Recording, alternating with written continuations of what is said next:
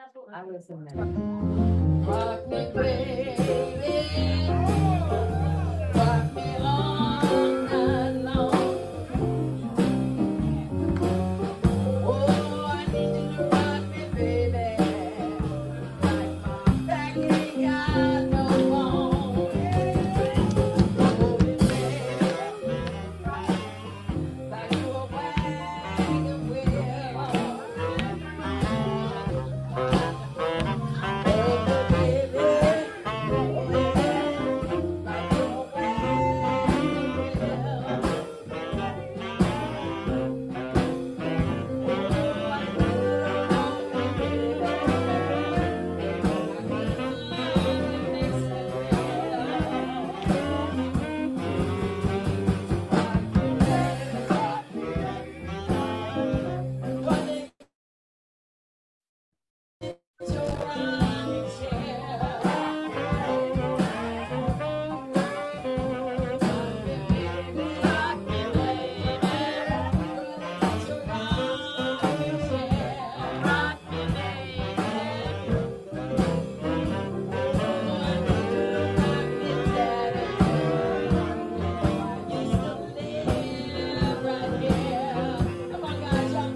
All right, ladies and gentlemen, welcome back for a special edition of the Modjeska Simkins School of Human Rights. Of course, I'm Dr. Robert Green II, and I am pleased and thrilled that this evening we'll be showing a wonderful documentary about the life and legacy of Modjeska Simkins. Of course, every year when we offer the Modjeska Simkins School of Human Rights, we usually show this documentary at the beginning of the semester, but we wanted to make sure that we did show it before we got too far into our lessons for the year. Now, of course, today is April 1st, 2024. This week is a week of numerous anniversaries in American history. Today is the anniversary of the Battle of Five Forks in 1865, which led to the collapse of the Confederate Army around Appomattox Courthouse. April 4th is, of course, the anniversary of Dr. Martin Luther King Jr.'s assassination in 1968. Again, incredibly important dates in American and world history. But tonight, we are here to honor the life and legacy of Modjeska Simkins, the woman after whom our School of Human Rights is named. And I think for a lot of us in the room, we know a thing or two about Mrs. Simkins, but as you'll see in this documentary, there is a hell of a lot more to know about Modjeska Simkins. I can say that when I was in graduate school at the University of South Carolina, I was privileged and fortunate enough to actually listen to some oral history recordings of Modjeska Simkins giving interviews. And let's just say those were some rather colorful interviews. And they really taught me a lot about how historical figures are very complicated people. And Modjeska Simkins was certainly one of those individuals. But what you're going to see tonight is someone who was involved in every single human rights campaign there was to be involved in the 20th century. If there was a fight for justice, Mrs. Simkins was there on the front lines. If there was a fight for freedom, she was doing whatever she could to make sure that fight was won. And by the end of this evening, I believe you'll come away from the documentary with an even greater appreciation for Modjeska Simkins' life and legacy. Now, the best thing about tonight's presentation is that we are honored and privileged to also have with us another champion of freedom and justice in South Carolina, Miss Beryl Dakers, who is, of course, a great journalist for ETV, has done a lot for the arts here in South Carolina. I can't really say it better than Leo Twiggs did once when he said that, quote, "If the arts could talk, they would sound like Beryl Dakers. Her voice is legendary and her style is extraordinary," end quote. And I mean, it's a quote from Leo Twiggs. I had to read it. I'm sorry. I'm not putting on the spot here, but I am putting on the spot. So, and also on a personal note, I've had the privilege and fortune to work with her on a variety of initiatives, whether it's the Friends of African American Art and Culture at the Colonial Museum of Art, or currently on the board of directors for the South Carolina Library, where Beryl is our fearless leader. So I do want to first welcome Beryl Dakers to tonight's school, and she will talk a bit about the program as well. So let's give Beryl a warm round of applause.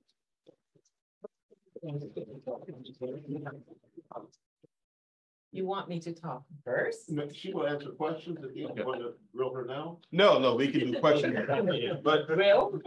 I didn't say that he did. So, but what we are going to do this evening is watch the documentary. As you're watching it, feel free to take notes. Feel free to think about what you're seeing here, and then afterwards we'll have a Q&A session with Beryl about the making of the documentary. And this would be a great chance for us to talk about just how heavily involved Modjeska Simkins was in a wide range of movements. Robert, let me ask you if she has anything you think that would contribute to setting it up, the era, the time, what you were doing, the year it was, or just go and then talk about it later? Well, let me say to you first and foremost, I'm really honored that you would be interested in looking at this film, which is almost 34 years old. And so it says a lot that we feel it is still relevant and an important thing for us to be acquainted with.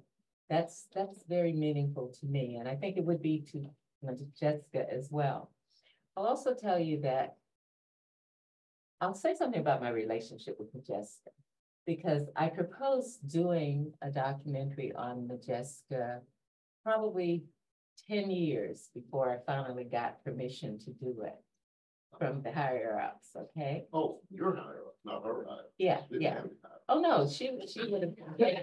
But Modjeska is someone I never remembered meeting. I don't know how she came into my life. She was just someone that was always there. I knew Miss Simkins. I grew up in the Waverly community here in Columbia. And of course, we would go to the bank or whatever. My mother was the secretary to the publisher of the Lighthouse and Informer, which was a Black newspaper of the time of great significance. And I don't know, but I called Modjeska when I worked for WIS-TV before going to ETV. I called her one day to do a story on her. And I said, Ms. Simkins, I'm Beryl Dakers. I'm with WIS-TV. And she stopped me in the middle. And she said, I know who you are. I know your mom. I know your papa. The magic child. And that's the way Modjeska was. And my initial reaction was to be a little intimidated, but Modjeska was an amazing character. She was, her personality was combative sometimes. She seemed like she was an irascible kind of person, but underneath she had a heart of gold. And she really, for me, was much more of a grandmotherly type figure. Now, this was done in 1990. Modjeska was 90 years old. 90 years old, and her recall was amazing at 90. Her spirit was still there at 90. And that to me is what you should attend to, because she has lived through all of these battles where so much progress had been made, and arrived at a point where things were beginning to look shaky again. I can't imagine what she would say if she were alive today. I just can't imagine. So with that, that's my introduction. A production of South Carolina ETV. The production of this program is made possible in part by grants from the Corporation for Public Broadcasting and the Southern Educational Communications Association.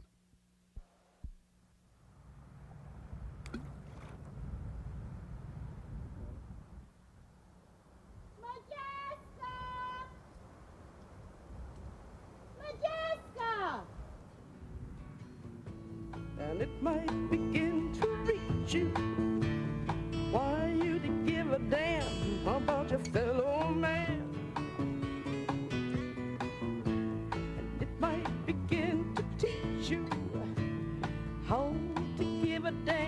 about your fellow man.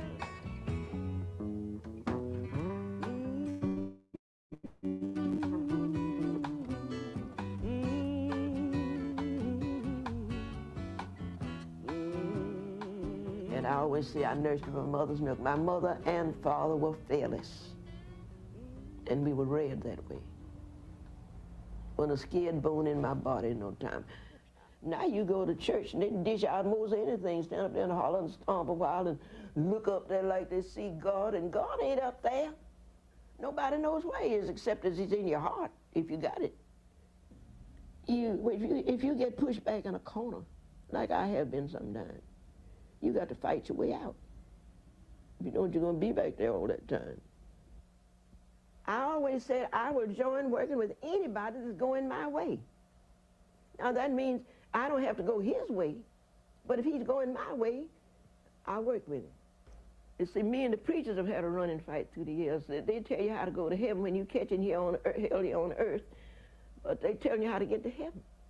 So I've had a running fight with them because they are being fed by the people and clothed by the people and got them old piece of cars or good cars riding around here, the people helping them. But sometimes when it comes to them, they say, pray, child, the Lord will take care. Well, I don't buy that junk. Second Calvary Church was organized in my grandparents' home right up there behind the governor's mansion. But I don't buy that gun, that junk to look to God and he'll take care of it. You got to do some of that for yourself. Now, you don't work for honor. So far, I don't. I work because I see a need. I guess I've given away more money to a cause than, I don't know, I broke myself in causes. But you see, there's certain things like an inner satisfaction. It may be a type of selfishness, I don't know. But you do things that give you a satisfaction, and it gives you a happiness and a sense of peace. Mary Modjeska Monteith was born December 5th, 1899, at the dawn of the 20th century. Her life chronicles the ebbs and tides of social and political transition in the modern South. It is a life marked by change, challenge, triumph, and triumph. 1899 was an extraordinary year for black people in the South because over the course of the 1890s there had been some 1,600 lynchings. The Wilmington race riot took place in 1898, New Orleans race riot in 1900. It was the period of disenfranchisement. But what makes it so striking is that blacks were losing ground that had been gained before. And in the 20th century, we tend to think of the civil rights struggle as being a steady uphill march. If you're living in the 1890s, you remember what's been lost. I was born in the town of Columbia, in the city. And my father's mother, who's that good-looking old black woman up there on that mantelpiece, she was working in the home of a well-to-do white family here. And the old folks said the daddy of the family ruined her, and so then my daddy was a good-looking brown-skinned man. My daddy never got over, he was a man of strong character. He never got over the fact of his origin. And so he became keenly, and at that time, all Negro girls had to do, if they made a little extra change, was to work in white homes. And so he decided he didn't want that. And he bought this piece of land, and he said, I can remember his words, that I want to raise my children so they know the value of work and the value of a dollar. And so my mother, who had been a public school teacher before I was born, and reared in one of what they call a high-class Negro homes, a high-class society in Columbia, went out there and became a farm woman. And that's where I came up, learning the value of work and the value of a dollar. Well, she was more like a boy. She was more like a leader than anything else. which he was brought up to be. We had remarkable parents. They were great leaders, great disciplinarians, and they knew how to condition Modjeska to do some of their work. For the Monteith children, each day brought an adventure into town, taking a trolley in order to attend school. Modjeska had entered Benedict Institute at age 5. She was a student there until 1921, when she graduated and received the A.B. degree. With those Yankees over there, you had to know, you had to learn to appreciate literature. And of course, we had Bible from the first day you went to school. You had Bible. First period in the morning, 45 minutes, everybody in Benedict College had Bible. And you passed in it like you did in trigonometry or anything else. Now, I knew a lot about the Christian Bible. That's what I was taught. But later, I became a student of religions, world religions, ancient religions. And then I came to realize that there's nothing wrong with the philosophy of the Christian religion. There's nothing wrong with lye, but you ain't supposed to do nothing but wash with it and clean your pots. You ain't supposed to drink it. Following in the footsteps of her mother and her aunts before her, Modjeska entered the teaching profession. I was taught ancient history at Benedict, and the first year I was out of school. I couldn't get into the high schools because I wanted to teach mathematics. They had no opening. And I taught ancient history at Benedict College and one or two other courses, but particularly my field was ancient history. I mean, my field of interest. But I wanted to teach mathematics. I was always interested in exactness, She secured a job teaching at the all-black Booker T. Washington Public School. That lasted until her marriage in 1929 to Andrew Whitfield Simkins, Jr., an independent businessman nearly 20 years her senior. I was familiar with her because I was going to Booker Washington at that time. And he would pick her up, take her home, and I would go out to their home out in the country and have meals and things. So I knew it must have been something going on. When she married my father, see, she lost her job at Booker Washington because they didn't permit you to be married and teaching at Booker Washington at the time. So that's when she went with the Tuberculosis Association and traveled for them. I went to the boss at the commissary store. Folks all starving, please don't close your door. More food, a little more time to pay. The marriage of Andrew and Modjeska Simkins paralleled another momentous event, the Great Depression, which wrapped the country in a cloak of deprivation and misery. Lost everything they ever had. Landlord coming around when the rent is due. You ain't got the money, take you home from you.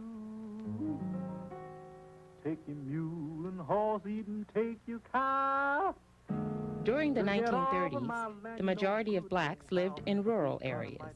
High unemployment compounded by poor health conditions, such as deficit diets, high infant mortality, unchecked maternal deaths, and rampant tuberculosis plagued the state.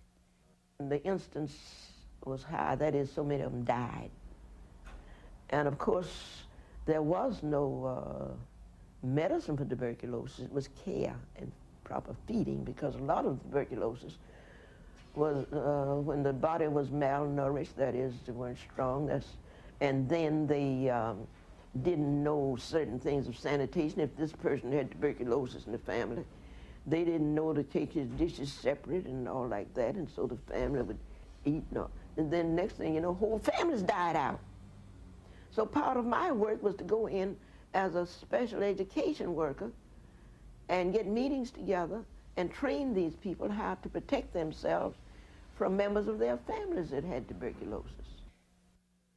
The state was ill-prepared to deal with the massive number of cases, and black facilities especially were deplorable. Ironically, Modjeska's aunt, Rebecca Walton, had, over a decade previously, spearheaded the Masons campaign to build a black sanatorium.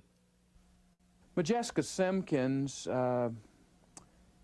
really played a key role and a pioneering role in bringing public attention to problems of blacks particularly, and also, I think, bringing the attention of black people themselves to the problems that they had and helping to show them how they could minimize those problems. But the fact is, that was my business to go in there and sensitize those people. A lot of them didn't know about germs. She ran into trouble with the director, Ms. McDonald, about some of her Sunday meetings, the seminars and institutes for teachers and other sorts of health education conferences she had. And Ms. McDonald took the view that was the Lord's day and you shouldn't do work on Sunday, even good work.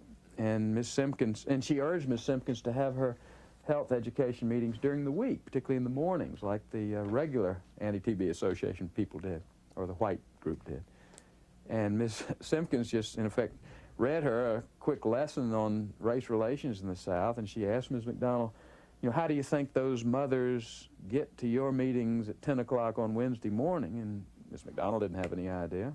And Ms. Simkins said it's because there's some black women in their house taking care of their children.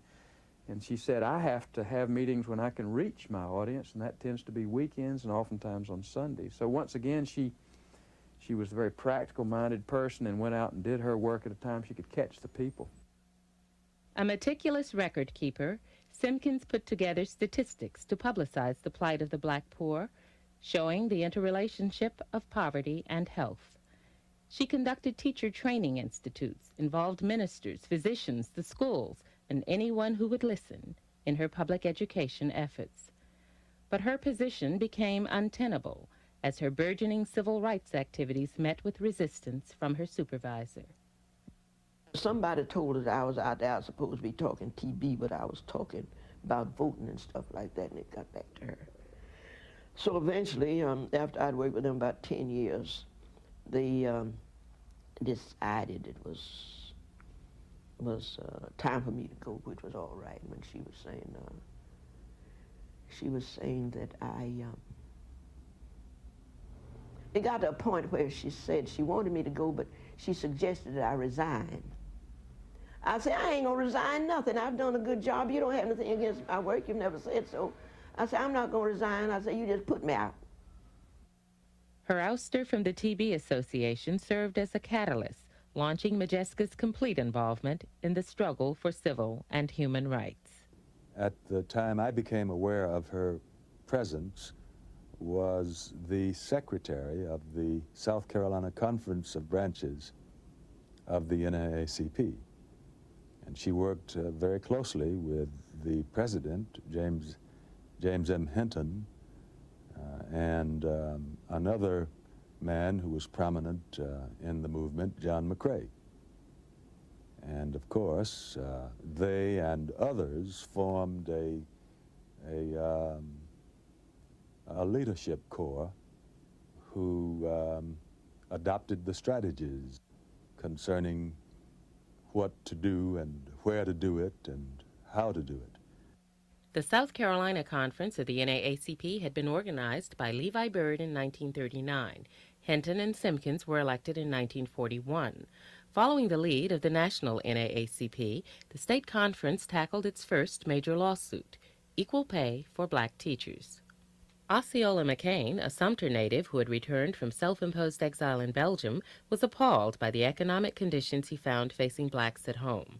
Supported by the Sumter branch, he urged the state conference to institute a lawsuit on behalf of black teachers, whose salaries were vastly inferior to those of their white counterparts.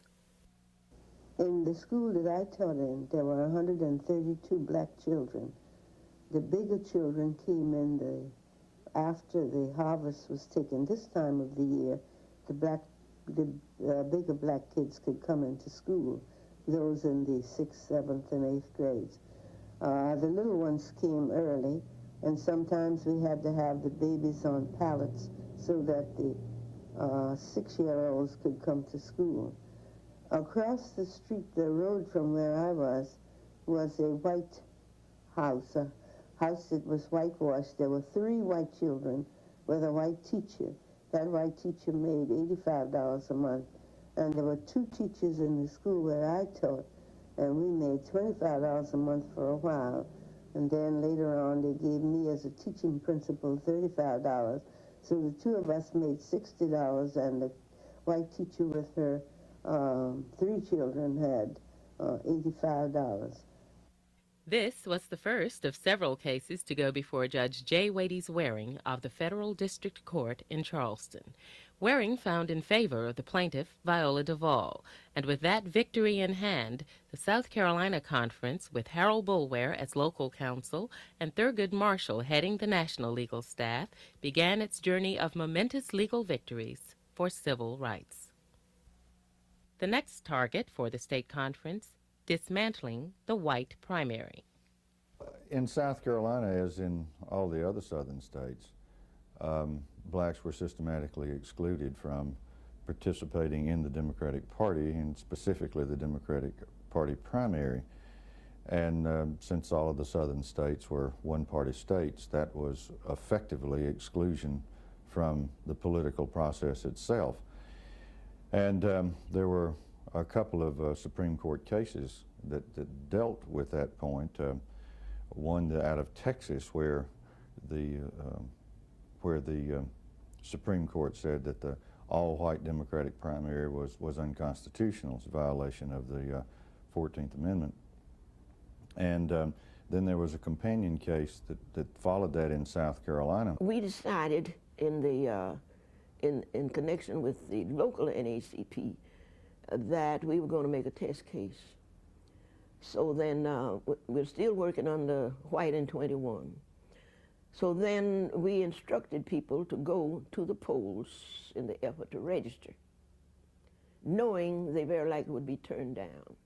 In a few instances in this state, on the urgency from the NAACP and maybe 1 or 2 other local organizations, Negroes went. And somebody at the poll registration place let them through. Evidently, maybe they had a woman on the books and she's scared, you know, in the poll by herself, or maybe somebody knew and he was a good nigger and they let him register. But the thing was, the call had gone out. And it was like the Medes and the Persians they talk about in the Bible, that nobody was to let a black register. So George Elmo went here under our instructions to register here. That's the reason they called it the Elmo case. And they turned him down. And he was willing to become a guinea pig, so to speak. When the Texas case was decided, there were attempts by a number of people in South Carolina, blacks, to participate and vote in the Democratic primary. And the legislature, I think in 1944, met in a special session and repealed all of the laws on the books, all of the state laws dealing with the Democratic Party primary. And what they were attempting to do was to take the officiality, if that's the right word, the official nature away from the Democratic Party primary and make it a private organization. One of the facets of the Texas ruling was that since the party primaries were governed by state law, this made those primaries official, part of the official electoral procedure, and therefore the states were violating the 14th Amendment. Then when we came back to South Carolina, even though the United States Supreme Court had given us the right, then these old cats down here started making other rules that you couldn't vote, you know, and starving the polls and all that kind of stuff. Then we had to continue just wrangling around and messing around down here, but they didn't intend to do anything but run the business like they said. This is a white man's country. And they had steeped and endowed with it and nursed it with their mother's milk, and they intended for it to stay that way. The NAACP was forced to return to court. The second voting rights case, Brown versus Baskins, was won in 1948. It opened the way for blacks to participate in South Carolina politics at all levels. Even after the United States Supreme Court the Democratic Party was determined that Negroes wouldn't be full-fledged members of the state party, and that they wouldn't have a chance to be officials, you know, have official connection. Because when we first went up to the Supreme Court, it was a right to vote, but then we couldn't do anything but vote, so then we carried a second case. That was the Baskin case, where they gave the right to hold all privileges in the party, and then the party used subterfuges to prevent full participation. One of the most powerful instruments of change utilized during this period was The Lighthouse and Informer, a black newspaper edited by John H. McCrae. McCrae had moved from Charleston to Columbia in 1941. His newspaper became the official voice of activism. There was nothing that escaped us. The newspaper became actually the voice of black South Carolina and much of the black South. The primary objective of the Lighthouse and Informer was to create sentiment in this state to get Negroes fired up to register and vote. And that first all-out effort, the records will show that we registered 150,000 Negroes in this state. Concurrent with their efforts to secure full voting rights, blacks effected another strategy. Spearheaded by John McCrae and Osceola McCain, the South Carolina Progressive Democratic Party was formed.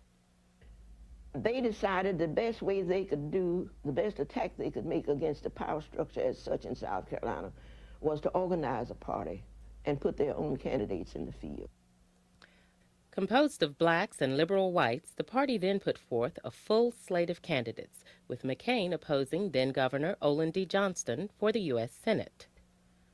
Because blacks were denied effective participation in the regular party, they organized their own party, but it served as an instrument for activity, but not really as an instrument of electing anybody. State political power structure, as we knew it, was determined that Negroes would not gain any force in the elections that counted. So that the Progressive Democratic Party was one of the most strategic moves ever made anywhere in the South, in that they developed this block of votes, black votes, that many white candidates needed to defeat other white candidates. Though not an official member of the Progressive Democratic Party, Simkins was one of the major strategists and advisors. Working closely with McCrae and McCain, she helped draft resolutions, press releases, and even McCain's campaign statement. So we had a newspaper. We put on this big registration campaign as soon as we got the white primary decision against the white primary. And as I told you in that first big push, we raised 150,000 Negroes. Now that's enough to make a politician turn wrong side outwards when you can control that many votes. And they weren't going to listen to anybody but me and John McCrae and Osceola McCain and one or two others. And if somebody tried to get them to do something in down in Voorhees or up in York, they were going to call Modjeska Simkins or some one of us on the phone. And many of them, I just tell the truth like it is, were not going to make a move one way or the other until Ms. Simkins said that's the thing to do. The case for equal educational opportunity began with a bus transportation suit. Now sometimes you go in and create the atmosphere for a case and work out the clients according to where you want the case to go. But that rise came out of the people themselves because their children were walking in the rain and storms and snow and sleet as white children rode. It wasn't they hated the whites, it just they had as much right of paying taxes like white people. So they just seen we ought to have riding too, which was right. And the Clarendon case arose out of Clarendon, and they needed state office and national office assistance. At that time, the intent was separate but equal. When we first went to court, that was when Judge Waring said, why told Justice Marshall, why do you come in here talking about separate but equal? If you want to do anything, attack the whole system. Thus encouraged, the South Carolina State Conference agreed to prepare a test case. 20 plaintiffs would be required for such a major effort. The Reverend J.A. Delane and others undertook the challenge of securing petitioners. What you had, who you had bringing the suit, you had some small farmers. Most of them were poor. You had small farmers. You had a number of sharecroppers who insisted that their names go on that petition, whether they got run off the farm or not. Absolutely. It would be virtually impossible for me to tell you just what some of these people encountered. Most of them were farmers. When we began the Clarendon County movement, they knew that there would be pressures, and the only thing that we had for blacks to do at that time was to either teach or preach. The teachers were afraid to be seen associating with us. So it became necessary to get salt of the earth people, people who were not highly educated, but who had a groping desire to see that their children got a better way of life than they got. Several of the people who were involved lost their jobs, had to move away because no one else would employ them.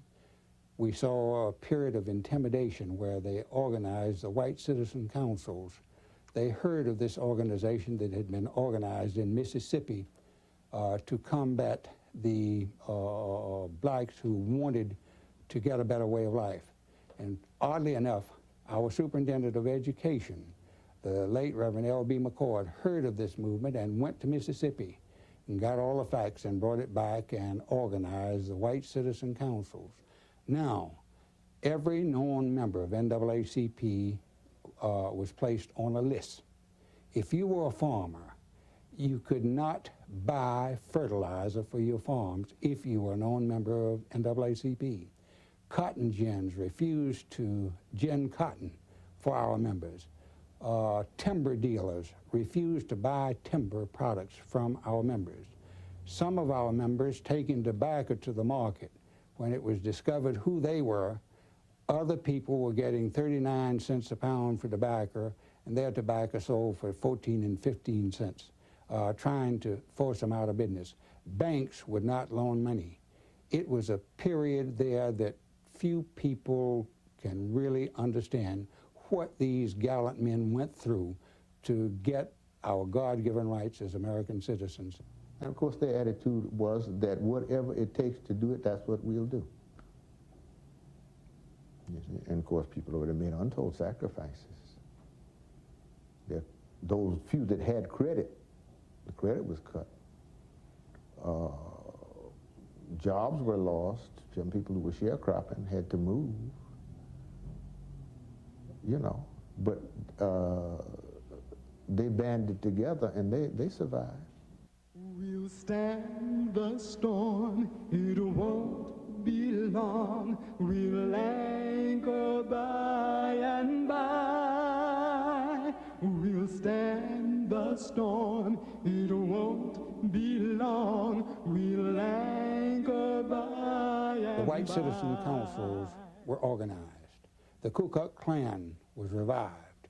They started shooting into our homes. My funeral home here was shot into 6 different times. They began burning crosses. Thurgood Marshall was getting factual reports in New York about conditions, and they were telling him how conditions were deteriorating, and that if he continued to press for the Clarendon County case, there would be mass bloodshed here in the county. That they thought that the time had come when they had to broaden the scope of the suit. Briggs versus Elliott, you know, was one of the 5 cases that went to the United States Supreme Court and resulted in the decision of May 1954 in a group of cases, the first of which was Brown versus Board of Education. Modjeska Simkins also rose to the occasion, coordinating relief efforts on behalf of area citizens who face severe economic reprisals. I had worked over the state first as director of Negro work under the SC-ETV Association. And I had a lot of ties already that I could go in there and tie directly into. But I remember the long, long rides we used to take through the state when she was making her speeches at various churches and whatnot. As I became older and was able to drive myself, I would go with her to drive her to certain places in the country, such as Clarendon, Sumter, Williamsburg County. And it was hard for me to believe how Modjeska could remember or know how to get to little churches that were so far back off the main road. And, you know, she would go to any meeting anywhere at any time. And this was the only way that we really could get to the people. And she was an excellent speaker.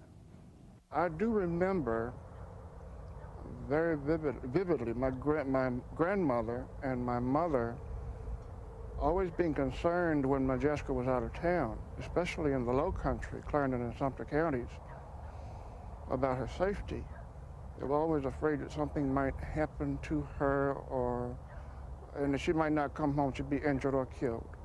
Many times, I know personally, when Levi Pearson didn't have money to buy food on Saturday, Modjeska Simkins would go into her pocket and not loan, but give these people money for the necessities of life.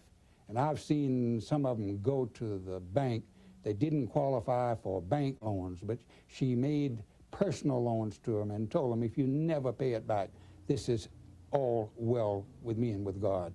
Always in a struggle, in a battle, or a movement, there are people in the spearhead. So few of us were in the spearhead, out in the front line, just keeping pushing this thing. If you don't, a movement will die. This is a part of the group of lawyers from all sections of the country who are here in the Supreme Court for the purpose of arguing the school segregation cases.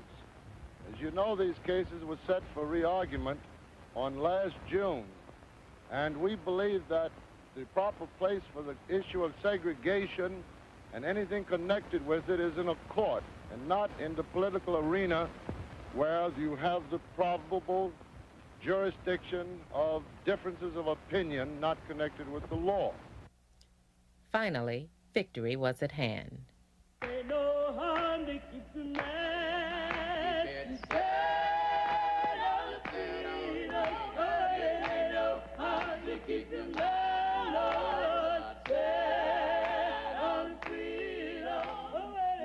The decision itself referred to racially separate schools and declared that in the field of education, the doctrine of separate but equal has no place. But in effect, the reach of the case was into the entire fabric of state-supported activities. Trouble will be over, amen. Trouble will be over, amen.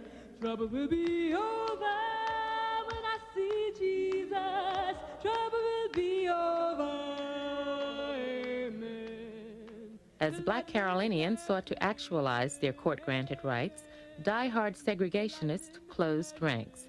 Blacks, tired of being victimized by an economic backlash and a segregated system, retaliated with systematic boycotts of their own.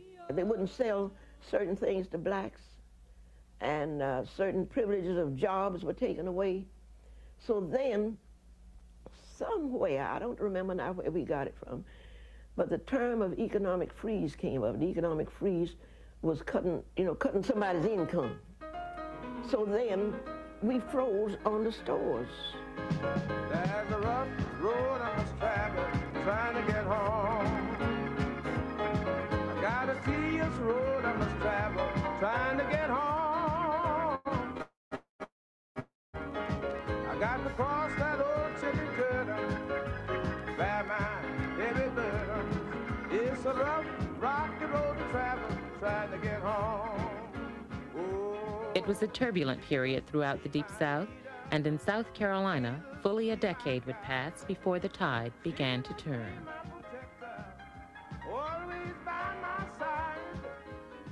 All through the fight, through slavery, and the civil rights struggle coming up until now, there were whites that didn't believe in what the power structure was doing, and you would always hear me use the expression power structure, because not all the whites were in that realm of thought. During the height of her involvement with the state NAACP conference, Modjeska was simultaneously involved with a number of reform movements on the regional and national levels. She was one of only 5 black women to participate in the historic Durham Conference. She was also a member of its offspring. The Southern Regional Council became the first major biracial group in the South. Well, Modjeska had been an important person in the South Carolina branch of the Commission on Interracial Cooperation, probably the most militant and outspoken member of that commission. And I assume that's why she was invited. But in any case, out of that Durham meeting came a remarkable document for the time.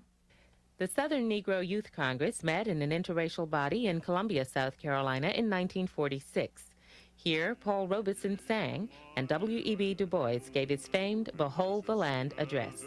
Modjeska Simkins was the convention organizer, and that post-war youth legislature attracted 1,000 delegates, black and white, foreign and American. You call that a brother? No, no.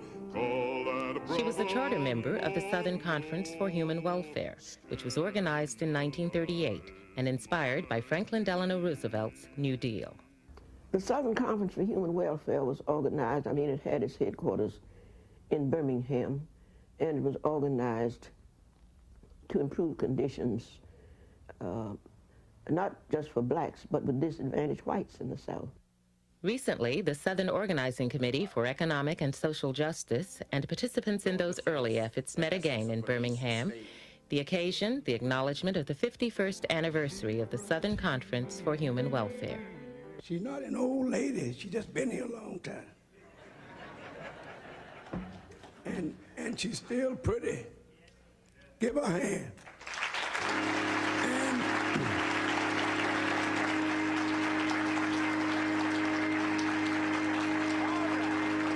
At home on any stage, she regaled the audience with stories of the first Southern Conference for Human Welfare meeting, when the First Lady, Eleanor Roosevelt, defied the laws of segregation. She said, "Bring me a piece of chalk." Any of you all in here old enough to remember Ms. Roosevelt, remember how she did. "Bring me a piece of chalk." And they brought the chalk. She said, "Now bring me a ruler." And she said, "Now measure from this side to that side.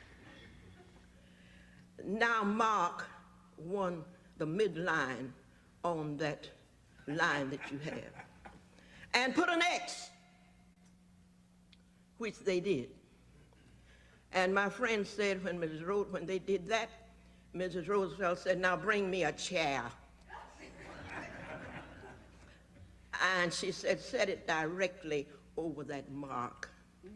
Now that meant that the middle of that seat of that chair was over that X. And Mrs. Roosevelt sat there, as I used to like to say, with one of her hips on one side of that mark and one of her hips on the other side of that mark. Eleanor Roosevelt did that in Birmingham. I would think of her as being a great listener at all sides, being as objective as she could about things, but when it came down to speaking her mind, she would do that She never would hesitate to tell what she thought was the truth. And she was a very remarkable woman because her lack of fear was so great that she,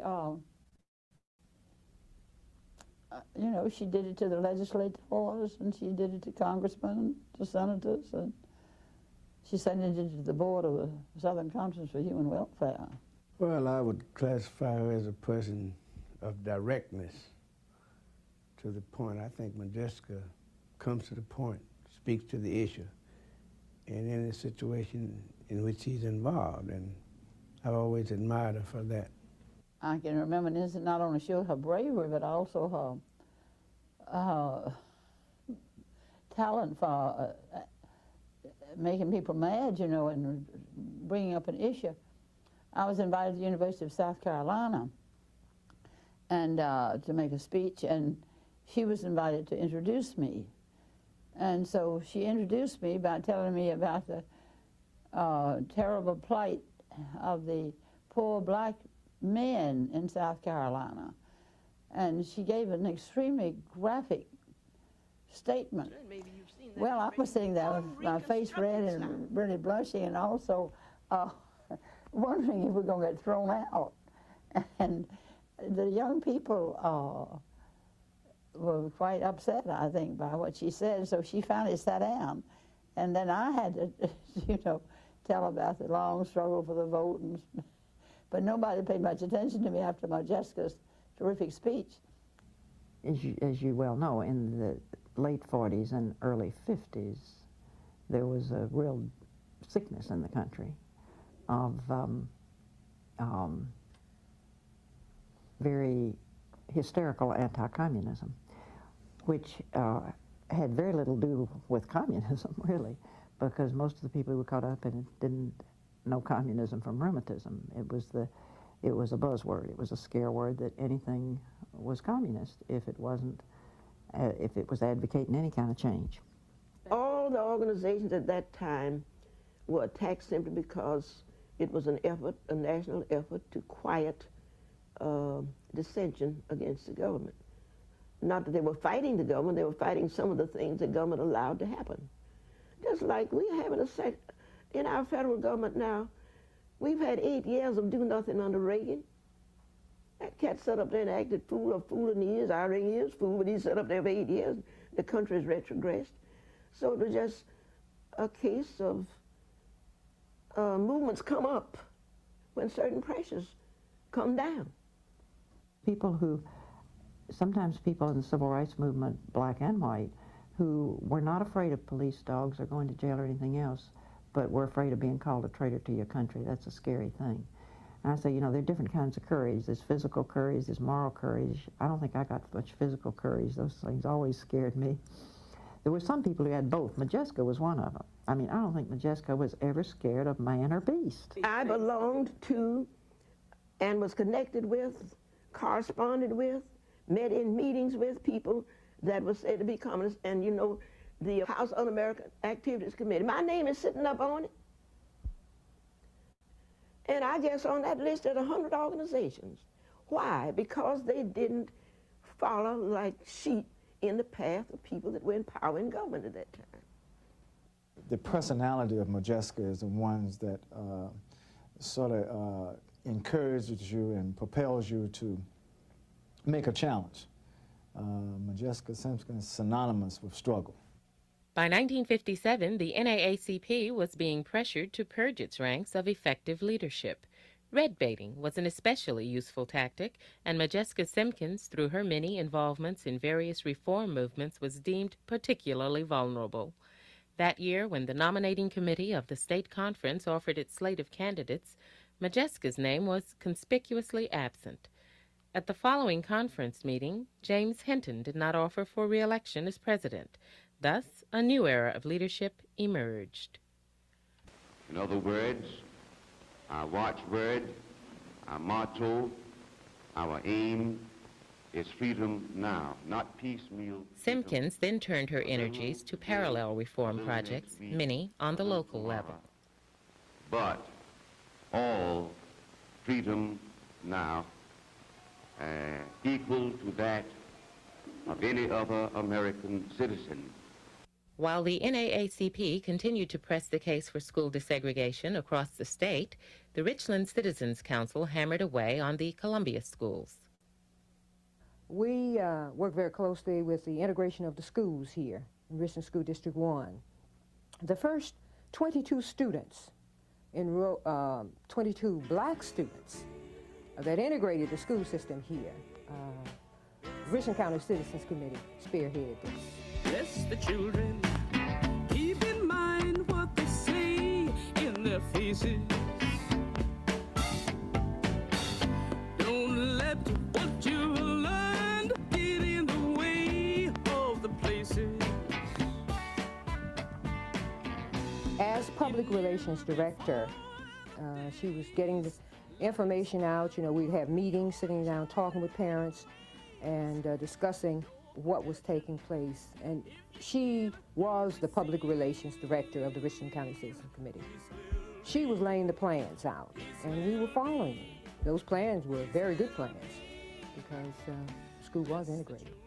In 1963, Modjeska Simkins was indirectly involved in a suit to integrate the University of South Carolina. My sister Rebecca, she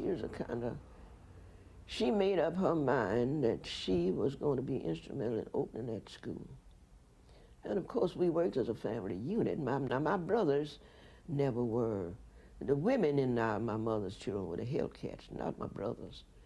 And so when Rebecca decided she wanted to do it, we planned a lot of the strategy right here in this house. A lot of that strategy is right. A lot of the strategy for the whole civil rights movement in recent years planned right in this house. And so she decided, and she finally said, if it's the last thing I do, I'm going to open that university. Charges of communist affiliation surfaced once again in 1966 when Simkins was invited to appear on a program on behalf of avowed communist Herbert Aptheker. This time, the detractors were leaders of the state Democratic Party. Well, now, so far as actually knowing who was a communist, I don't actually know one, except that I know that Aptheker through the years has been professed and has publicized himself as a communist and still does. Now, other than that, I would have to glean, but I was in an organization that was fighting for the objective I was interested in. It didn't matter to me whether he was a communist or an SOB. I hate to say I have no recollection of that incident now, you know, being that far back. I do recall, you know, during that period of time that there was a general feeling there was communism involved in the movement, and I think we all got caught up in that and that we were conscious of it, and we probably took advantage of the opportunity to say, you know, this is a communist-inspired movement or this issue or something like that. I have in my possession a report from the House Un-American Activities Committee alleging that she was a member or participated in over 30 communist fronts throughout the United States. I think it is high time that the public officials let our citizens throughout this state know a little bit of the background of this particular individual. They weren't concerned about, they knew I wasn't any communist. They knew that, because I didn't give a damn what they thought or knew. But on the other hand, what they wanted to do was to shut your mouth, bridle you, as they used to say. A former stringer for the Associated Negro Press, Simkins is prolific in her writings and still today sends out news releases and editorials as she sees the need. Normally your encounters with her was through the newspapers. She spoke to you generally through the media or by writing letters. I don't doubt the governor's sincerity, and I don't doubt his veracity. I just say the governor is speaking out of a wealth of misinformation and ignorance on the subject. For instance, I've always been a creature of confrontation. See, I don't need a mealy mouthing and messing around. If something's got to be done, it's got to be done. If this person can't do it, maybe somebody else can do it. And I've never, I guess it comes in that I have never had certain connections with the power structure that I felt I had to kind of pet. And I think, to be honest, the term has been used, sort of an agitator, an agitator, not in the wrong way, but she really agitated even the black leadership to be more aggressive. She probably was as critical of the NAACP for not being more aggressive as she was for us for not being more responsive to her and to the movement. She's able to see beyond the individual to the greater cause, to the greater good, and she feels that that for a person to be successful, that one should not be held down by narrowness. And she is the opposite of that. She is not narrow in her thinking. I think a lot of people like myself who were particularly white folks in the 60s got involved in the movement because we knew that segregation was wrong. Racism was an evil, and hypocrisy of the institutions that we had been involved in was just absolutely shameful and stupid, and it hurt us. But we didn't realize that that was something, that the battles to change that had been going on for generations.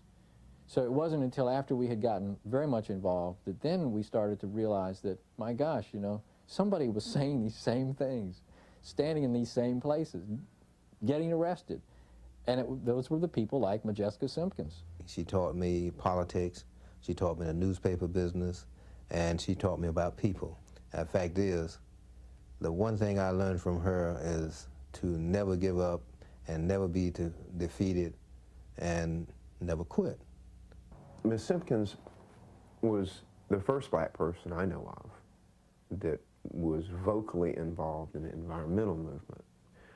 She had spoke at the first rallies that we did in the 70s around the Savannah River plant and articulated very clearly about how its radiation doesn't just seek out rich white Republicans, and that and all too often the people that find themselves living around environmental hazards are poor black people.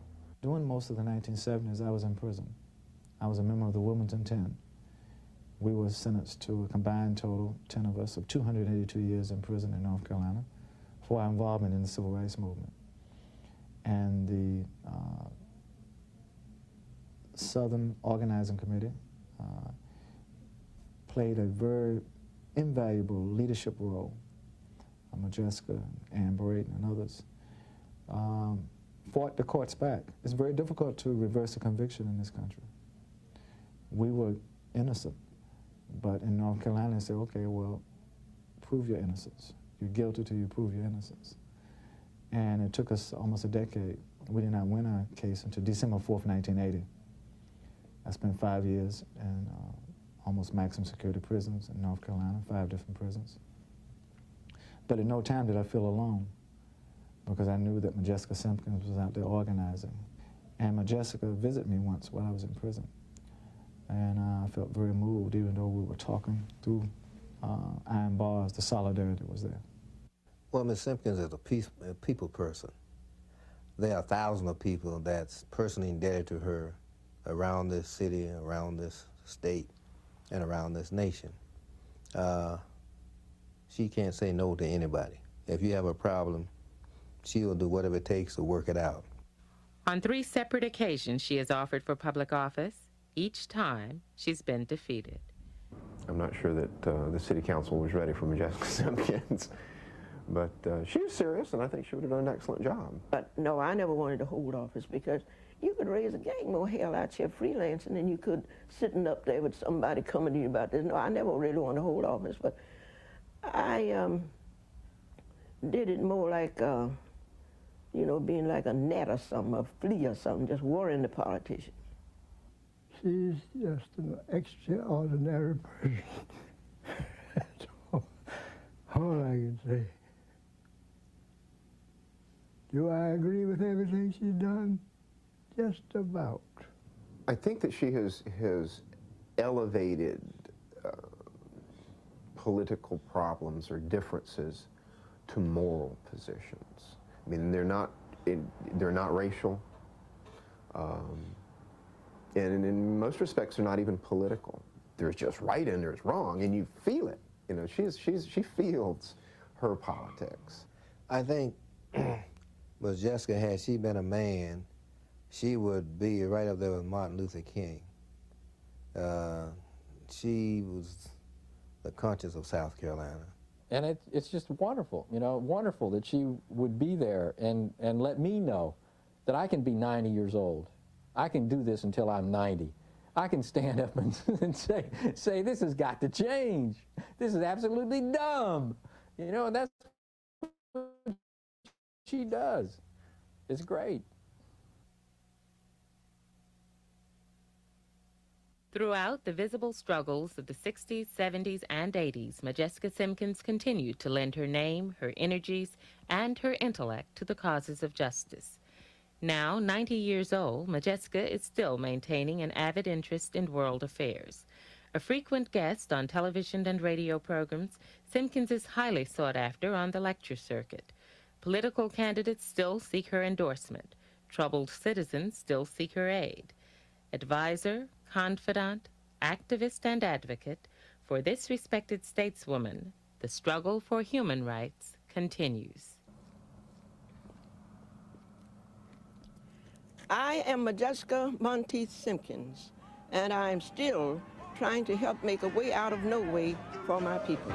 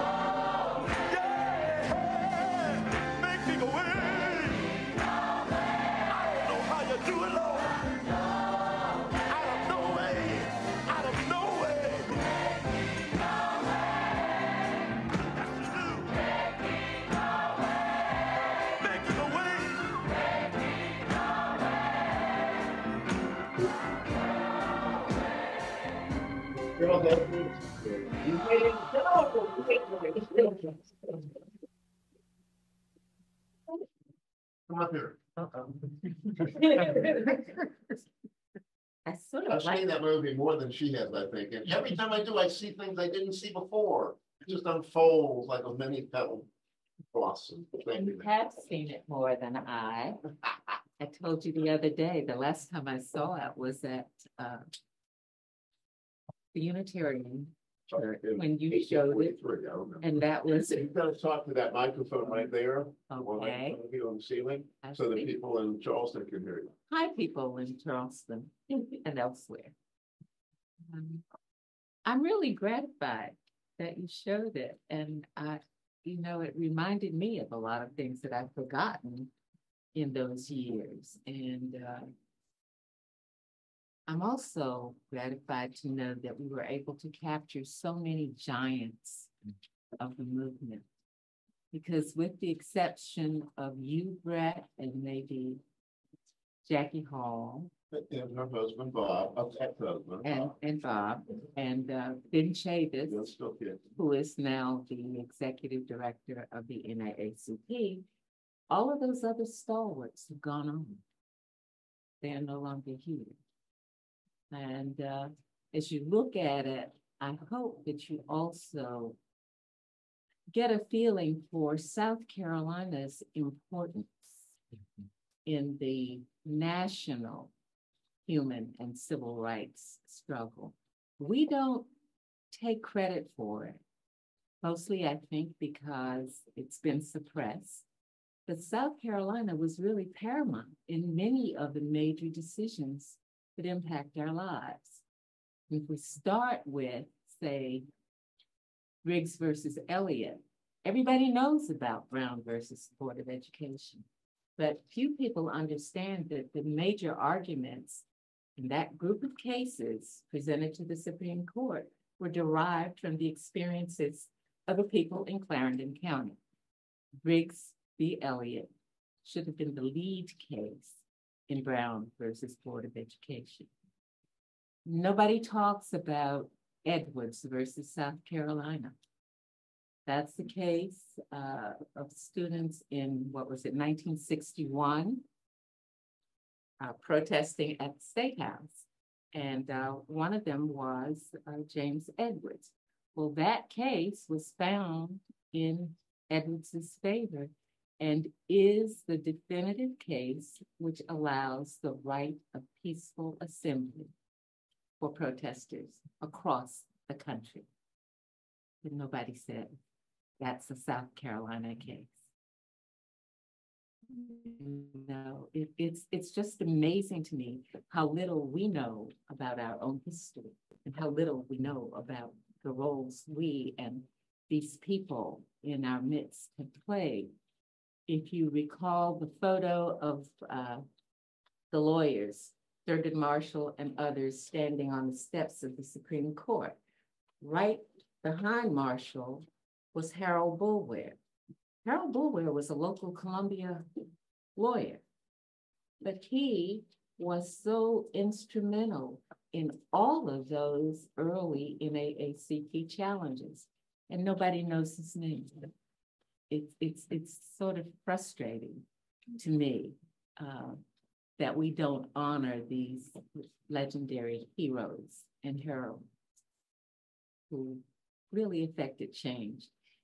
And the other thing, I hope that as I look at it, I have to cringe because technology is different, and I'm looking at things thinking, ooh, I wish we hadn't done this that way or the other, or I wish the levels were different. But I hope that one of the things you got out of watching this particular production is the breadth of Modjeska's involvement in so many organizations and causes, not just locally or regionally, but nationally. That list of organizations over her face at the end was a partial list of things that we could find that she had actually been involved in one way or the other. And the correspondences that she had with people like Herbert Aptheker, but also with Howard Thurman. I don't know if you are aware of who Howard Thurman is. I'm not going to tell you. I'm going to let Brett pull it up, or Bob pull it up for another course. But Howard Thurman was an amazing minister with whom Modjeska maintained an active correspondence all her life. The other thing is, she wasn't just some dumb little lady out there. She was a true student her entire life. I mean, when she tells you she was a student of ancient history, or she's a student of religion, or she's a student of sociology, she was. She also was a lover of poetry and fine literature. And her one unfulfilled dream was to have one day visited Europe. But she never got to do that. But she did try to impact others' lives. There are many things that were on the cutting room floor, as it were, things that she was involved in. When we look at the Orangeburg Massacre, for example, and other things of that ilk, it's just, you can only put so much in an hour, and some things just had to go by the wayside. I'm trying to think if there was something else I wanted to say. Oh, the bottom line is Modjeska didn't have to do any of this. Her husband was an independent businessman, and he owned several businesses. I mean, he had liquor stores, he had service stations, they had a hotel or motel out on the edges of the city, which was profitable because, of course, Blacks, entertainers, and others who came couldn't stay in the white hotels, so they could stay in the Simbeck Hotel. People like, of course, you know that Thurgood Marshall and others would come to Columbia, and they would stay back there in the dependency if they didn't stay in the house itself with Modjeska. But she was serious when she talked about the fact that much of the strategies of these movements was planned around her dining room table. And she was very vocal and very involved, sometimes a whole lot more than the men who get credit for having been out there on the front lines. But my point is, Modjeska could have settled back and been a society dame. You know, Black society, despite the fact that there was oppression, you know, we've always had parallel movement where there are people who are of higher means who can afford to be above the fray. And Modjeska could have been one of those. There was no reason for her to be out there fighting like this, but she did it. We don't hear about her fights over at the Department of Mental Health. She's a staunch mental health advocate, particularly for Blacks who were confined in a horrible, horrible condition, but for everybody. She's a staunch advocate for imprisoned men, primarily men. Just cases that you don't think of. And of course, you know, the environmental movement, the anti-apartheid, and she just was an amazing woman whose legacy I really wish we could preserve as much as possible. And I think it's a responsibility that we make sure that those who come behind us and those who are our peers learn more about this amazing icon. Now, do you have any questions for me? Because I want to say I'm amazed. I told Brett when I walked in, I'm amazed that you're here because I know, the USC women's basketball team is playing, and that's a powerful lure. So to come and watch a 34-year-old movie, that says something. So thank you. Yes. I'm interested in the earliest part where she was working with TB and knowing that TB was a weapon used by the eugenics movement against people of African origin. And I know that Matilda Evans actually created a journal toward the education and public health. Did Ms. Simkins have any relationship with Dr. Evans? I'm sure she did.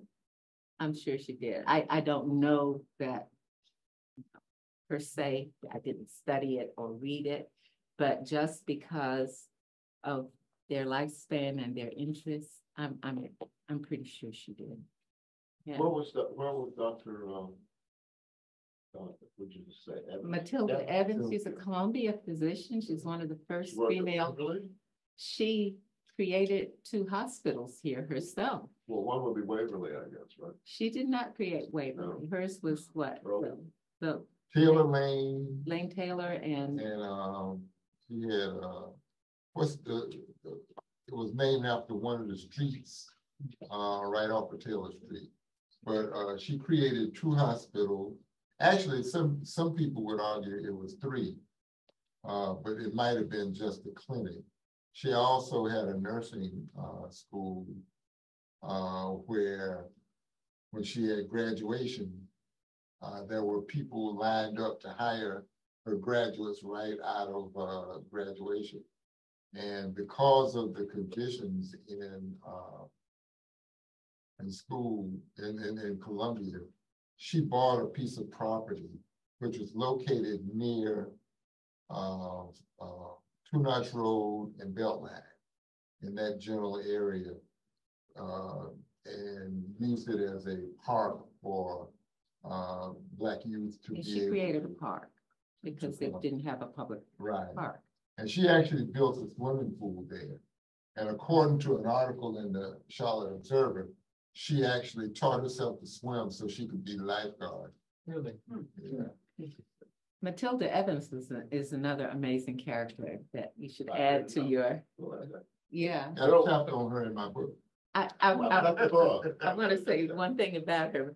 My father said when he was a young man in college, you could often see her tooling around on her bicycle. She'd go visit, she'd make her house visits on a bicycle. Well, one of the things we try and do here, Beryl, this is the 10th year, and this is the 5th class coming over. Yes. So we're only 5 into like 16 classes, and so you're earning a free scholarship to the Modjeska School because we're the place that you come to learn where woke gets effective. Thank you. But I want to say that my job is to connect this past that we forget and don't, and for reasons we forget, but we were never told.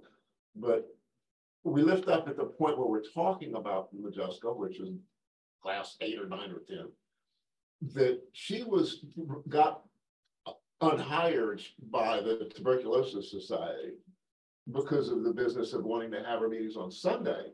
But what she was doing was contrary to what they wanted, because she was trying to find the root cause of the disease, which was poverty.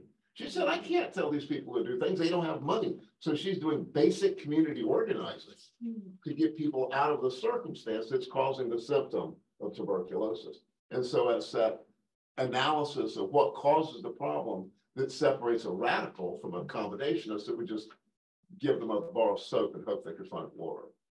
And by the way, that's Matilda Evans on the screen right now. Oh, thank you, Dr. Brown.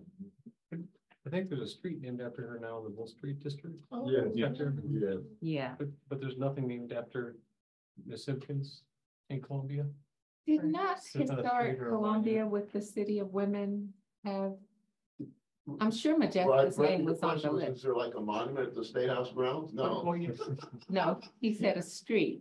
Or just A street. Yeah. Well, this street here, we've facilitated a class of youngsters that was being organized by the Department of Education to be able to do a model of teaching second graders, I think it was, Robert, you may remember, about racism. Yeah. And they wrote a booklet, the young people, the second graders, wrote a little booklet about Modjeska. And do you remember the rabbi's name that was teaching in the school? It's a PhD at the Department of Education. These were his graduate student teachers that had this class. And I suggested they wanted to do something. What can they do? I suggested they name the street the Modjeska Way. And there's a sign up there now that says the Modjeska Way. So trust me, it was not from the status quo that lifted up Modjeska's history. Just follow up to that. She didn't speak about her legacy in the film. Some people that have accomplished that much probably would have, or lift themselves up. I mean, she wasn't. She talked about what she had done, but in terms of like continuing legacy, did she think about that? Talk about that? Modjeska was modest, I guess, would be the word that would come. I mean, she was not concerned with legacy in terms of people elevating her or knowing about her. She was concerned with knowing that her efforts had not been in vain and that we would continue to keep fighting. That's the kind of legacy I think she talked about. Thank you.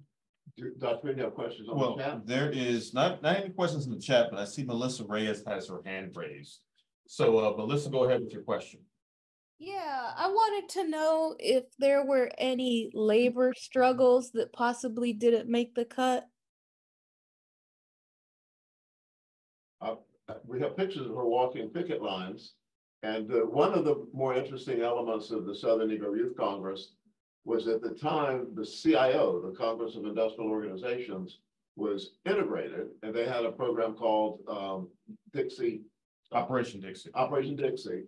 And at that conference, we'll talk about when we get to the 1940s in the Modjeska School at the Township Auditorium, there were 170 white delegates. Most of them were related to unions, and many of them were probably communists because those were the only people that believed in equality at the time.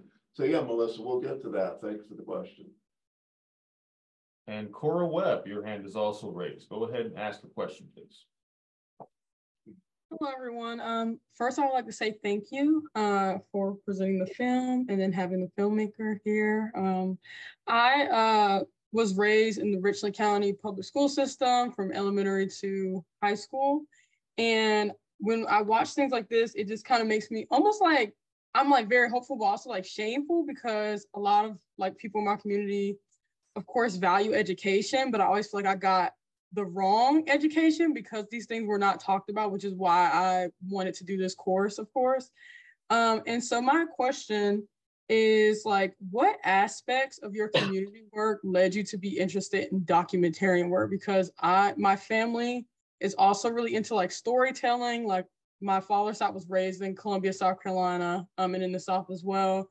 And I've inherited a great interest of doing like memory work and like recording people's stories. I don't know what path this may lead me on, like maybe one day do some type of documentary, but I would like to hear more about like the logistics of you actually doing it.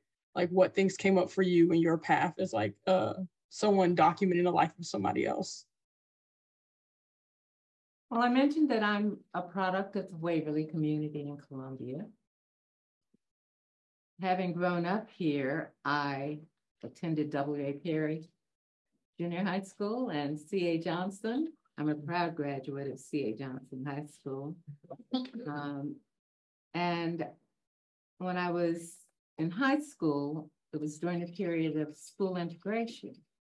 So I'm very cognizant of how the Black schools suffered as a result of integration.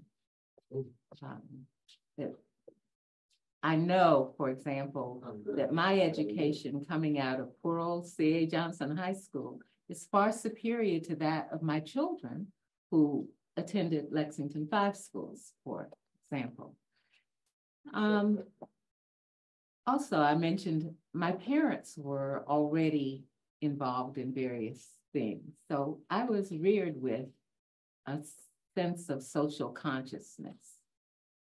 And going away to college, was the first time I really became aware of the fact that, for example, we were considered impoverished. We didn't have this, that, and the other. And I could look back at the wealth of opportunities and advantages of that segregated neighborhood that had 2 colleges and a hospital and a street lined with doctors who lived there and teachers and carpenters and every other aspect of any community, and who functioned as a total insulated world. Now, I'm telling you that because I happened into broadcasting by accident, not by plan. I thought I was going to be in somebody's lab doing something. I started out as a zoology major, okay? But I was in the Boston area in Cambridge one summer while I was in grad school, and I needed a summer job. And I don't know if you know anything about the Boston area, but there are at least 50 schools there. So I wasn't coming up with a job, and I shared this with my mom, and she said, well, I think so-and-so over at the Urban League was just talking about, you know, they've got some opportunities here. Until tomorrow. Why don't you talk to them? And I did, and they told me that there was a local radio station that was looking for somebody who could run a radio board. I could do that because that was one of my volunteer activities when I was an undergrad. And so I said, cool. I sent my little resume, and I get this call from what was then WIS Radio, which was the major radio station back in those days. I don't know if you remember that, but WIS Radio and TV were connected. You were in Boston? I was in Cambridge, here. They had WIS Radio? No, here. I know here, but okay. Yeah. So I sent my resume in, and I got hired for this summer job. And I came here, and as often happens to Blacks, especially during that period, when they were attempting to integrate various agencies and professions, when I got ready to go back to school, the Urban League asked me to postpone it, to stay, because of course you need to help the community and you're making inroads here, that kind of thing. And it was also during that unfortunate period when there was a woman who hosted or co-hosted the morning show on WIS TV, who unfortunately committed suicide. And they transferred me from radio to television while they went through this period of assessing what they were going to do and whom they were going to hire. Well, I'm in television now, and I'm doing stories, and I get the opportunity to dabble in long form stories because I realized that there was an aspect of our news that was not sensitive to the community around me, that did not know. And I was fortunate. I mean, I knew these people. Ida Quincy Newman was the assistant pastor at my church. Matthew Perry lived around the corner. I mean, he was older, but he had grown up around the corner from me. Reverend James Hinton lived 3 doors down from me on my childhood street. So I knew these people, and I knew that the reality of what I understood to be going on in our communities was not necessarily what was being captured in film. And so the first film that I got to, documentary that I got to do, I did while at WIS television. And it was the year that Judge Matthew Perry was named the South Carolinian of the Year. And after that, I got to do one on Dr. Benjamin E. Mays. And somewhere along the way, ETV asked me to come over there and assured me that I could do more long form programming if I were there. Something I could not do doing those 3-minute segments or 1.5-minute pieces for the 7 o'clock news. And so that's how I got into documentary filmmaking. And I seem to have gotten stuck. Thank goodness. So I'm still there doing that. I'm technically retired, but I still sort of freelance and work with that, because that's my medium. I want to tell those stories that haven't been told. And there's so many. So please, if you're interested or you know somebody else, there's so many stories that need to be told. Let me suggest to Cora that part of the Modjeska School is a practicum. How are you going to practice what it is that we're preaching? And so I think, Cora, you could probably do some simple oral interviews to get started for our archives.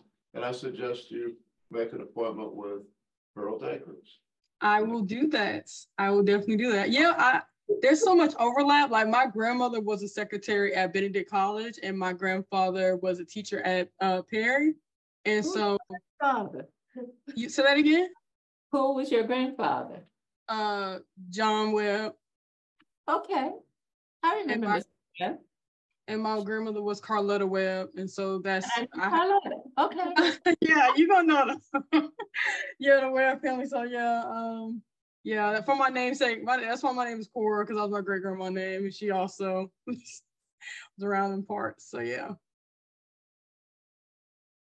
I'd be happy to help, and certainly we have allied organizations like the Civil Rights Center at the university where you could also hone your skills and do things of that sort. So let's talk. Communications director. Yes, Becky, go ahead. You've handed up like about 5 minutes now. Go ahead, Becky. First, I just want to thank you so much. It's such an honor and a pleasure to have you with us tonight. I know I'm not alone in being a big fan of yours for years, and from Nature Scene, and we really miss Rudy, and I know y'all are still mourning him. So our thoughts are with you there. But I really just wanted to thank you for this documentary, which has been so enriching to our classes for 10 years. We've shown it every year, and every year everybody gets so much out of it, including Brett and me, who think that we know her well, but we really, you know, this kind of stuff is so invaluable. And so thank you for that. And you said that you had pitched it 10 years earlier, right? Is that correct? Mm-hmm. And that you didn't get the green light. I would like to know, what was their hesitation and what was left on the cutting room floor, not for lack of space, but for content, if anything? Now, Becky, you're challenging my memory from 34 years ago, right? You can call me. We can talk later if you want. We probably would need to do that. Let me just say that it was hard to do a lot of things. I pitched the Richard Roberts documentary 15 years before they approved that. And when they finally did, I didn't even get to do it. So that was not an uncommon thing. You had to really fight to do things like that just because it was a matter of, well, we don't have the time or the resources or the, you know. Point of information here that we'll get to when we get to the 2008 digitization of broadband is that SC-ETV is the only publicly owned broadcasting system, public EDS, education broadcasting system in the nation.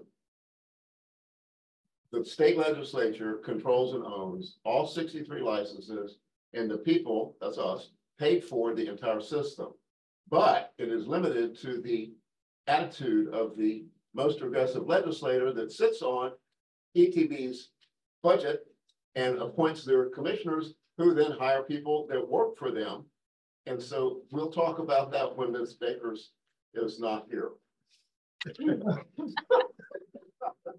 Well, let me just say, though, that we do have some people in our administration now who are very progressive, who want to do more, but they are hamstrung by those very factors that you bring up. So it's a matter of, wow. And Ms. Simkins was trouble. That was an editorial in the state newspaper, probably not long before they started turning it down to make the thing.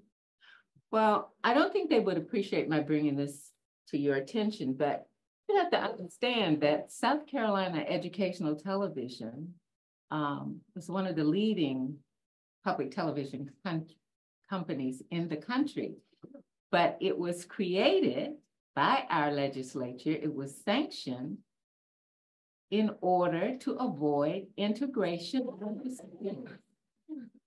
Now, they pitched the story that if we provide broadcast instructional television, then we circumvent this whole issue of white children and Black children having to sit side by side.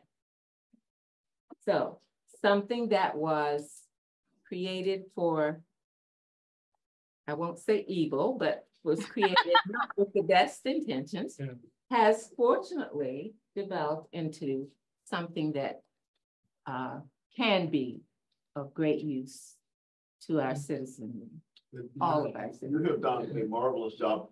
In terms of the original production work, Beryl and Betsy Newman has worked through, and their professionalism has brought us some of the best documentaries in South Carolina history, including the Rollins sister movie, which we will be linking to. We've already linked to, and we talked about that. Good. So thank you for hanging out, hanging in, and hanging on. Thank you very much. Yes. If there's time, I don't know if anyone else wants to ask a question. I've asked one already. No, go ahead, please. So you mentioned that Ms. Simpson, Mrs. Simpson was a mental health advocate. I'm just curious if you could share a little bit about her work with that. Well, equity in terms of healthcare. I think mostly what she did was expose the deplorable conditions under which the inmates, patients lived in our mental health facilities. Those patients out at Crass Sparrow, which was the Black mental health hospital, as well as patients over on Bull Street. I mean, it was horrendous. And Modjeska went to bat talking about it. And as Governor McNair said, publicizing it and arguing on television and radio and writing editorials and things of that sort to bring attention to it and to demand changes. I do have one quick question for you about the documentary, which I always enjoy until we watch it in class. But I am curious, is there, because you mentioned earlier that there was a lot that was left in the cutting room floor. Could you say just one thing that you wish could have made a documentary, didn't have time to put in a documentary about Simkins' life, the movements he was a part of, anything at all?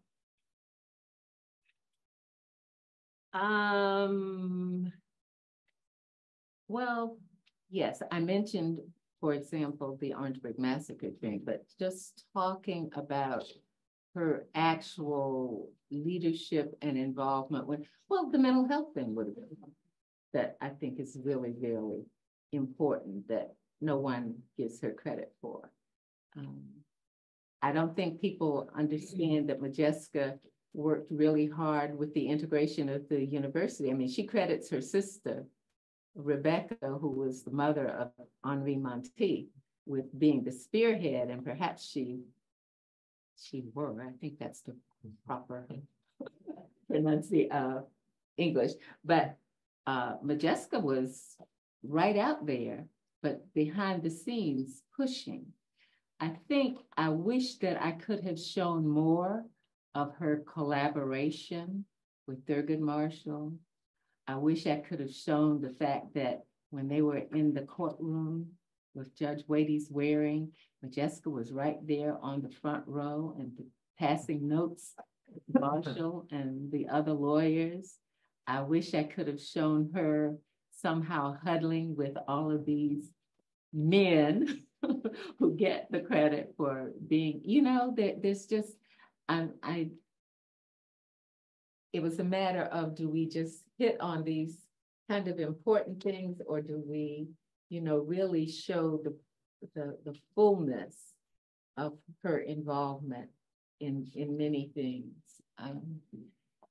I wish I could have gotten more testimonials from real people that she helped over the years. I think Brett will tell you, even the homeless people here, coming by her house and sitting on her porch, and she'd often feed them, and and she wouldn't give any money, but she'd make a sandwich for them and say, "Don't think because I gave you a sandwich, I adopted you." Yeah, that's the kind of thing. She would go to the need. Now, she didn't want you hanging out asking her panhandling. She didn't tolerate that, but she tried to help people, and I don't know that I was able to portray the personalness of her. Yeah. And that's important to me, that you understand that lady had a big heart. Yeah. Did she ever see the documentary? And what was her reaction? Not only did she see it, when I talked, I think I told you this story. I'm not sure whether it was, well, I probably shouldn't put out dirty laundry out there, but I was having, yeah, right? I was having difficulty getting the documentary edited. There was a vice president of production that did not want me to finish this piece. And I don't know whether that was personal against me or his competition against the person who was, I was in the programming department, and there was a competitiveness between them. And so he did very unfair things. For example, we had an editing suite at that time, the CMX editing suite, which was the most complex one at the time, but it was under the aegis of the production department. And so he determined that they needed to do maintenance during the period that I was signed up to edit, and closed it down. And so it was closed for a couple of weeks, and we were down to 1 week before we were supposed to premiere the show. And it was still closed. And he said, his comment was, "I'd like to see what kind of tap dance you're going to do when they tune in for this and it doesn't air." I was working with a wonderful editor. His name is Elaine Cooper at the time. And we made a decision that that wasn't going to happen. And so we would meet at 8 o'clock at night and go in to the edit room, and we would edit until 6 a.m. And that's the way that production. You made a way out of no way to make a way out of nowhere. Okay. So I'm in the edit suite, and it's like, it's Thursday night. The show is going to premiere on Sunday. We're in the edit suite, and I look at something and I realize I'm not sure about the facts here. And I think, so I call Modjeska, and it's like 10:30 at night. and how are you doing? And I said, oh God, I wish I had a drink. This is terrible. At 1:45, the security guard comes into the edit suite and he said, there's someone here to see you. Modjeska, who drove this horrendous 1952 Buick that looked like a tank, had driven over to ETV in the middle of the night to bring me a bottle of Jack Daniels. So, yes, she was very involved. She did see it, and she was very pleased. Yeah, she was pleased. Well, I don't know if I've ever mentioned to you that Becky, who's there giggling, watched this movie before she really knew me, and she came to see me not long after. Oh, so we helped your love life. Yes, she's nodding. Unintended consequence. But that's good. That that was important to me. That's also why I think it's important that the movie should still be shown in her house, because it's her. You know, it's what she wants you to know about. Yeah. Yes, you get the impression, John. Yeah. So I think about how with like very powerful moral leaders like this, there's like two ways of dealing. You can either try to squash the memory, or you can sort of declaw the memory, you know. Santa Claus. Yeah. And I wonder, one, if Modjeska Simkins really left any wiggle room for people to try to do that, and two, if you've seen efforts to, like, I don't know, like in your over the years, her memory and how it's been used or misused. You could probably answer that better than I. I will say this, until this past year, this film has not been on air very much because of the technology, because they say, you know, we're in HD now, and this is still, you know, it's the old format, and it's too dirty looking for our air. You know, we can't do this. And so I've been arguing behind the scenes that you know, it still needed to be shown. And recently they developed something called ETV Classics and have brought it back so that you could actually see it. I don't know that I've seen outward efforts to lessen her impact as much as just not dealing with presenting her. It would be very difficult because of her long history of her mother being involved with the boys in 1905. She was raised as an internationalist with a socialist perspective and anti-imperialist perspective from the beginning of her life in 1899. And so it'd be hard to do that. And she was not Malcolm X or Martin Luther King, who actually had some kind of secret subversion. She was upfront about it. Yeah. And so it's harder to get away with that. Yeah, I don't know about that kind of suppression. I do think it's interesting that her life parallels that of Strom Thurmond. And they never met. They never met. The story she told me, she was in the president's office at State College. You know the same story? When he came to visit? Yeah. Yeah, I know that and story. Thurmond was governor. And he comes up in the limo. Modjeska Simkins is in the president's office talking about something. And the secretary comes in and says, the governor's here to see his daughter. Yeah. And that was, well, he was in the 40s. He was governor. Yeah, that was in the 40s. But they didn't meet themselves. At least that's my understanding. Not in that story, and I don't know otherwise, but she certainly did trash Johnson, who was like right before Thurmond. But that the question of Thurmond having a Black daughter was this known thing in the Black community, and I'm like, we got to talk about this. And Miss Simkins told me a long time ago, he did right by the girl. We're not going to talk about it till he's gone. Mm-hmm. And he did. He put her through college. She'd go see him in Washington and go in the office, and it was like, damn, that's kind of like the old South or something, where it was. Well, and it was known that when SC was at State College, that they would meet in the president's office. The president would vacate his office, and that is where they would communicate. And as you said, for the Black community, at least the Black community that I knew, that it was a non-story when it was revealed. She used the term, he did right by the girl. Those were her words. Yeah, but as far as Modjeska and Strom were often on opposite sides. And that's what I find so interesting, that they were, you know, contemporaries, and they're both in the public eye arguing these various issues, but they never, you know, they never debated, they never actually physically met. And she and Bob McNair never actually met either. The governor who said she confronted you in the media. When I was working on the documentary, I tried to engineer such a meeting. That didn't happen.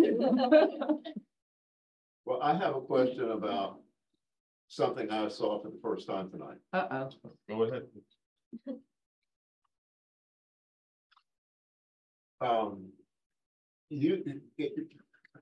Matthew Perry said that Brown versus Board was the first case. He said that in your movie. And Brown versus Board was not the first case. The first, in terms of the Supreme Court cases, are named by the first one appearing on the docket. And that was Briggs. That's what he meant. No, it's Brown v. Board of Education. It should be Briggs because they are usually alphabetical. The chronology, well, I have, and we'll share with you, information about Jimmy Burns picking up the phone and calling the guy in Tennessee. Topeka, calling the guy in Topeka that was the lawyer for the state, saying, we want you to go first, because Briggs would be first because it was filed in 48. Right. And so I keep hearing people, even in this new Cecil Williams thing, about how people think, maybe why isn't it that? Well, the reason it's not is Jimmy Burns. Right. Okay. That's true. Yeah, and that's what when he said it was first, it's because of that it was put first. Okay, I'll watch the movie again. It was put first. You know what I thought you were going to say? One of the things that was killing me is when we used the Ku Klux Klan footage, all of the cars are too modern for the period. That bugs the heck out of me. Chevy. And, yes, and it bugs the heck out of me. But at that time, that was the only footage I could find of the Klan. Everybody certainly won't recognize those cars. But that's what I thought you were going to go. Beryl, you didn't do it. I took her to a Klan rally. Out by the airport where they burned a big cross. She wanted to go show them she wanted to praise anybody. Amazing woman, that's all I can say. Okay. Thank you so much. All right.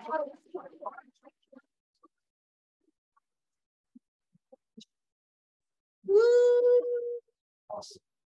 All right, so I think that is as good a place for us to close out tonight's class with Brett talking about taking Modjeska Simkins to a Klan rally. But do not forget a couple of things. Number one, I do want to present to Beryl our gift for her appearance this evening, a copy of the book Justice Deferred, Race in the Supreme Court by Orville Vernon Burton and Armand Durfner.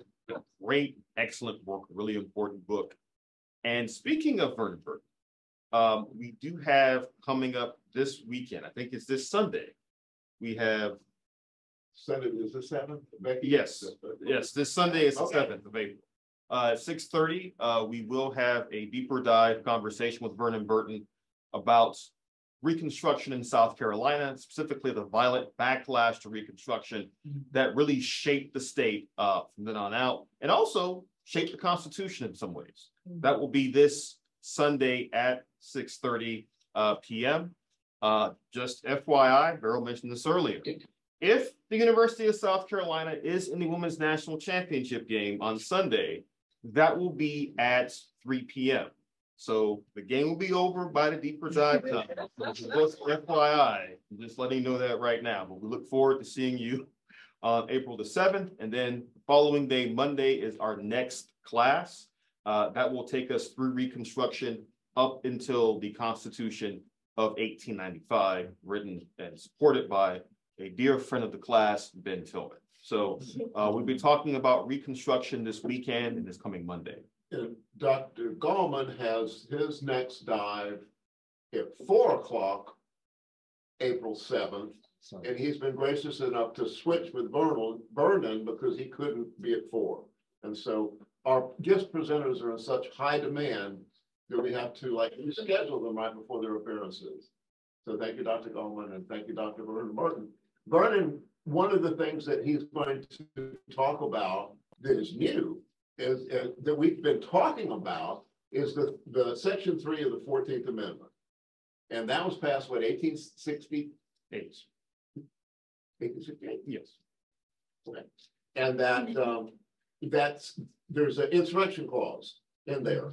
The only time that had ever been used for somebody that tried to form an insurrection to overthrow the local government was in South Carolina. And there's 6 or 9 counties, I'm going to have them listed before the thing, where they actually sent in federal troops. It's 70, it was early in the game, it was like 71. Right. So Reconstruction isn't beaten down completely until 77. So this is early battles. And the Klan is taking over. I remember Pickens and Oconee in these northern counties, and they send the federal troops in to quash the insurrection. And Vernon just wrote a world-class amicus brief that he filed with the U.S. Supreme Court that was co-sponsored by 30 emeritus and very important Southern historians from all the colleges you could think of in the South that signed this amicus brief on the case where Colorado judges said that Trump did insurrection, he can't be on our ballot here. And Vernon organized this amicus brief that was filed that the court just ruled on that, oh no, you can't do that. But Vernon is swimming in some really rapid waters, lifting up the history of things that he knows more about than most anyone. And he will be here. He will be Zooming from Clemson this coming Sunday at 6:30. Yes, and as a USC grad, I can say he is one of the few good things about Clemson University. I kid. It's a joke. This is a joke. But what you also should say is you may want to extend your class period because Vernon does. We have an interview process set up for Dr. Green's questions. You're welcome. Please, you're encouraged to come. Yes, and Vernon himself has asked me to grant him in before, so he is aware of this as well. That's a wrap. All right. Well, ladies and gentlemen, have a good evening, and I'll see you this Sunday.